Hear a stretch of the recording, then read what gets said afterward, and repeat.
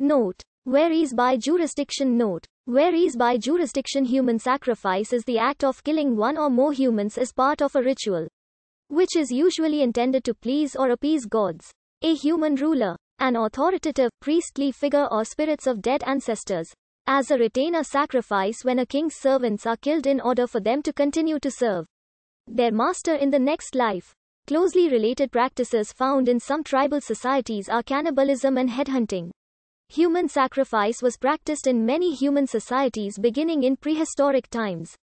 By the Iron Age, with the associated developments in religion, human sacrifice was becoming less common throughout Africa, Europe, and Asia, and came to be looked down upon as barbaric during classical antiquity.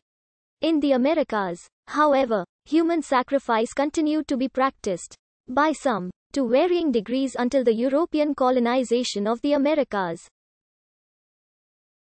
Today, human sacrifice has become extremely rare. Modern secular laws treat human sacrifices in the same manner as murder. Most major religions in the modern day condemn the practice.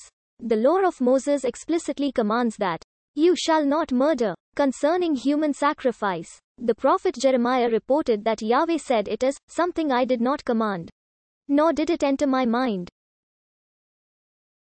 In the account of Abraham's near sacrifice of his son Isaac, where God tested Abraham by asking him if he were faithful enough to obey God in sacrificing his own son, God then prevents the sacrifice from happening and tells Abraham to sacrifice a ram instead.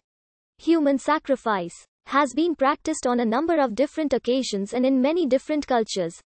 The various rationales behind human sacrifice are the same that motivate religious sacrifice. In general, human sacrifice is typically intended to bring good fortune and to pacify the gods.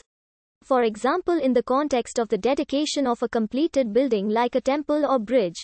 Fertility was another common theme in ancient religious sacrifices, such as sacrifices to the Aztec god of agriculture Xipe-Totec. In ancient Japan, legends talk about Hitobashira, in which maidens were buried alive at the base of or near some constructions to protect their buildings against disasters or enemy attacks. And almost identical accounts appear in the Balkans for the reconsecration of the Great Pyramid of Tenochtitlan in 1487. The Aztecs reported that they killed about 80,400 prisoners over the course of 4 days. According to Ross Hassig, author of Aztec Warfare, between 10,000 and 80,400 persons were sacrificed in the ceremony. Human sacrifice can also have the intention of winning the gods' favor in warfare. In Homeric legend, Iphigenia was to be sacrificed by her father Agamemnon to appease Artemis so she would allow the Greeks to wage the Trojan War. In some notions of an afterlife, the deceased will benefit from victims killed at his funeral. Mongols, Scythians, early Egyptians and various Mesoamerican chiefs could take most of their household, including servants and concubines, with them to the next world. This is sometimes called a retainer sacrifice, as the leader's retainers would be sacrificed along with their master, so that they could continue to serve him in the afterlife. Another purpose is divination from the body parts of the victim.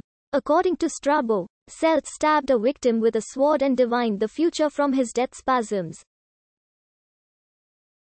Headhunting is the practice of taking the head of a killed adversary for ceremonial or magical purposes, or for reasons of prestige. It was found in many pre-modern tribal societies. Human sacrifice may be a ritual practiced in a stable society, and may even be conducive to enhance societal unity, both by creating a bond unifying the sacrificing community, and in combining human sacrifice and capital punishment, by removing individuals that have a negative effect on societal stability.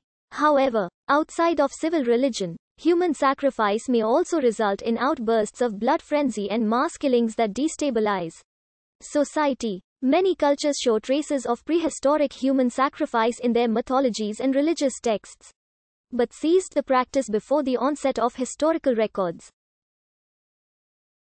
Some see the story of Abraham and Isaac as an example of an etiological myth, explaining the abolition of human sacrifice. The Vedic Purushamedha is already a purely symbolic act in its earliest attestation. According to Pliny the Elder, Human sacrifice in ancient Rome was abolished by a senatorial decree in 97 BCE. Although by this time the practice had already become so rare that the decree was mostly a symbolic act. Human sacrifice once abolished is typically replaced by either animal sacrifice or by the mock sacrifice of effigies, such as the Agi in ancient Rome. Successful agricultural cities had already emerged in the Near East by the Neolithic, some protected behind stone walls. Jericho is the best known of these